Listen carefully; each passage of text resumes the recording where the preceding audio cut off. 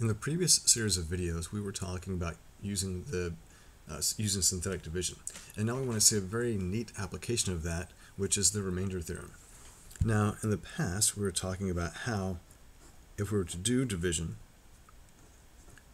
with these polynomial functions, we get unique answers. We get our quotient function, and we get our remainder function, and we'd write that over our divisor. Now, that's just the general division algorithm that we have for doing synthetic division, or just really, in terms of doing division with two polynomials. But specifically, we want to rewrite this guy and to see this as f of x divided by x minus k, because that's the synthetic division talking. And we get, again, that unique quotient function plus, we're just going to get our remainder. I don't need to write this as a remainder function, but it's just the remainder over what we were dividing by, the x minus k. Now, we talked about how we've got this form right here and how we can kind of go back and forth from this equation to rewriting this as f of x is equal to the product of the divisor times the quotient plus the remainder, if we were to check this. We're going to see something very similar here in terms of this particular division algorithm. So we can rewrite f of x to be the divisor x minus k times the quotient and then plus the remainder. Okay, so this is going to lead us to the remainder theorem, which we're going to get to here in just a moment. Okay, so taking this the way it's written right here, you're going to see this come up in the homework. So they might do something like this. They might say or ask you to rewrite a particular function. They'll say rewrite 3x to the third minus 5x squared plus 22x minus 7, and they want you to rewrite it like this. They'll say, rewrite this as x minus 5 times something plus something like that. Basically, they want you to write it in this form, where this x minus k is this guy right here. And if that's your x minus k, then that means we can do synthetic division. They want you to write your quotient in here, and they want you to write the remainder here. So let's work that out and see what it looks like. So with synthetic division, okay, I'm going to start off looking like this. I'm going to have my k value out here. This goes all the way up to x to the third, so we're going to say x to the third, column for x squared, x, and then the constant. Now, understand that this is in the form x minus k right here. And we talked about how in that form you do the opposite of what you see. So I see a negative 5, I do the opposite, so I'm going to write positive 5 here. X to the third, the coefficient is 3, and then we have negative 5x squared, 22x, and negative 7. And as we've seen with synthetic division, we're going to have this little box here at the end, which is where our remainder goes. All right, so synthetic division says bring down the 3, just as you see it. And then it's all about multiplying and adding. So multiply this number times the k value of 5, so we get 15. Negative 5 and 15 is 10. Multiply times the k value again. That's 50, so we end up with 72.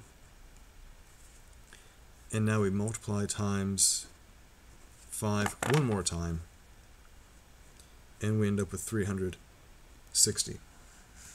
And 360 combined with a negative 7 gives us 353. So here's how we write our answer. Our quotient, our q of x, is going to be coming from this stuff down here. So this was not x to the third, it's now x squared. This is now x That's your constant, and this is your remainder. So I'm going to write this as 3x squared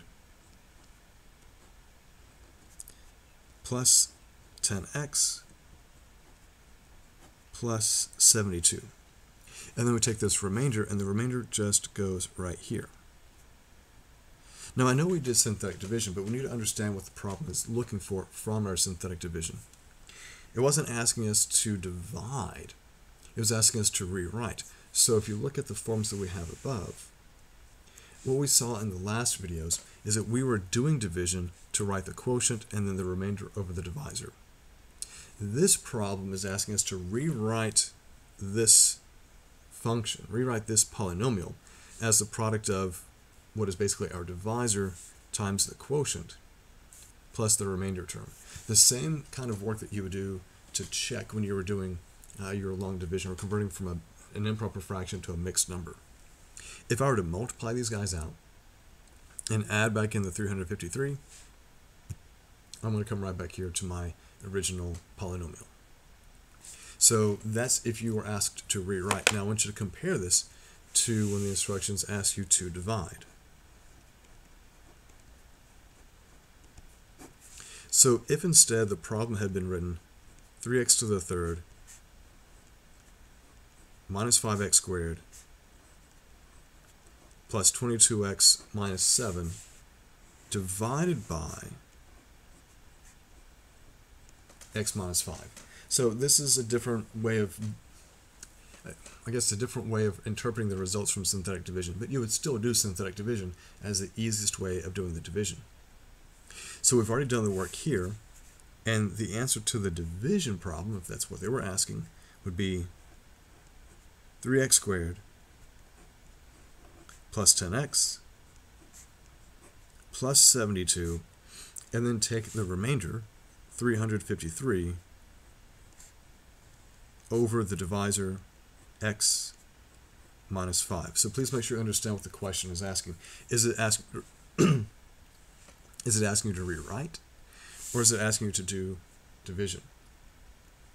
Okay, so let's take this and let's go on to the big thing, the big idea here with the remainder theorem.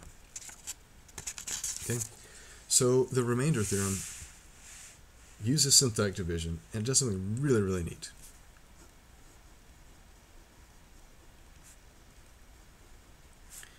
All right, so here is what the remainder theorem says. It says that if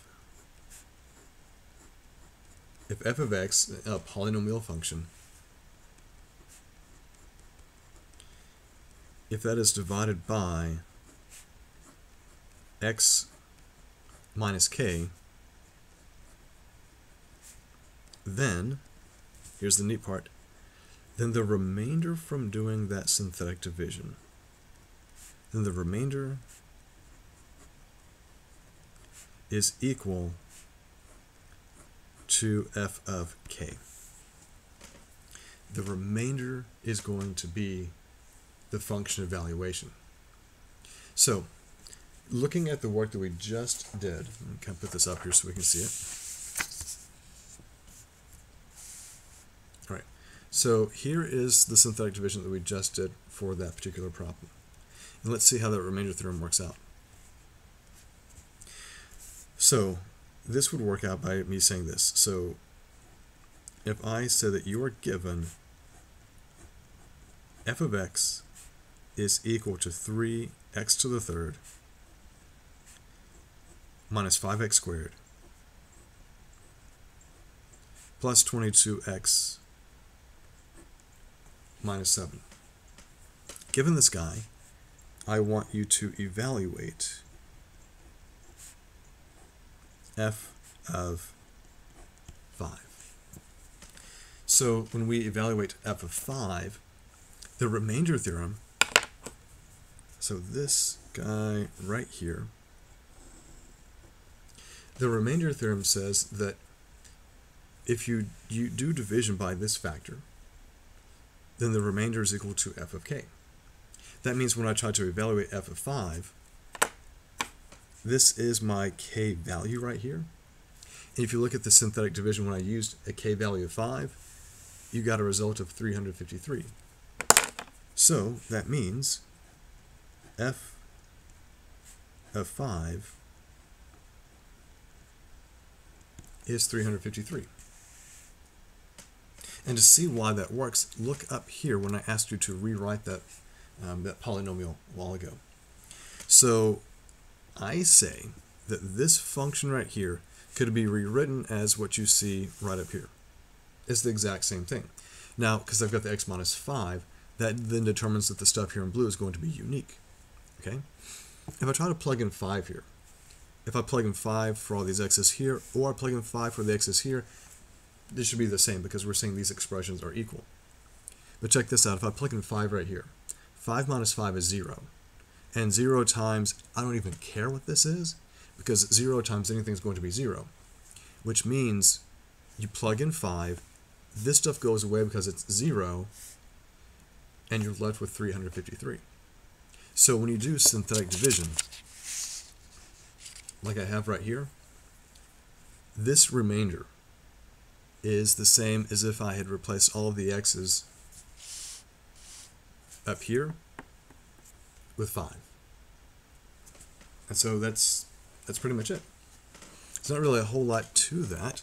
It's just that you're doing this synthetic division, and you have to make sure that you're putting in the right value, paying attention to your signs. So let me give you another example so we can make sure we understand what's going on here. So suppose that you were given f of x is equal to 3x to the 5th plus 9x to the 4th minus 28x to the 3rd minus 38x minus 7. So you're given this function, and I want you to find or evaluate f of negative 5. Okay, so to evaluate f of negative 5, you could replace all of these x's with negative 5, and then, just work it out. But we have synthetic division, and synthetic division says, or in the remainder theorem, when you combine those two guys together, it says that if you do synthetic division with the right k value, the remainder will be the same as if you had plugged negative 5 into the function to begin with. So when it's in this form, that is your k value. So when we start filling things out, there's k. We go all the way up to x to the 5th power. So let's make sure that we don't skip anything as we go down. Okay. So my k value is this value here exactly as you see it. So that's negative 5.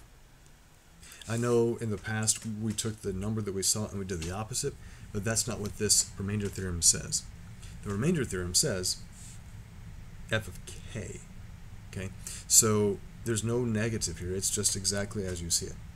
So when I ask you to evaluate f of negative 5, that is your k value. I have 3x to the 5th, 9x to the 4th, minus 28x to the 3rd. I almost put negative 38. That would have been bad. See, for x squared, there is no x squared term, so I need to write 0. Negative 38x, negative 7. Again, you miss one sign, and the whole thing's going to blow up. So first, let's bring down the 3. And it's all going to be about multiply and add. So multiply. We get negative 15. Add. We get negative 6. Multiply times the k value again. That's 30. Add these guys. We get positive 2. Multiply to get negative 10. Add to get negative 10. Multiply times the k value of negative 5. Positive 50. Negative 38 and 50 is positive 12. Multiply times negative 5 one last time. We get negative 60. When we combine these guys, our remainder term is negative 67. That remainder term is our answer, and the way that we express this, the way that we write this out, is that we say f of negative 5 is equal to negative 67. And that's all we really need to do. So, in the next video, we're just going to run through some more examples to make sure that we are able to plug things in correctly without having any issues.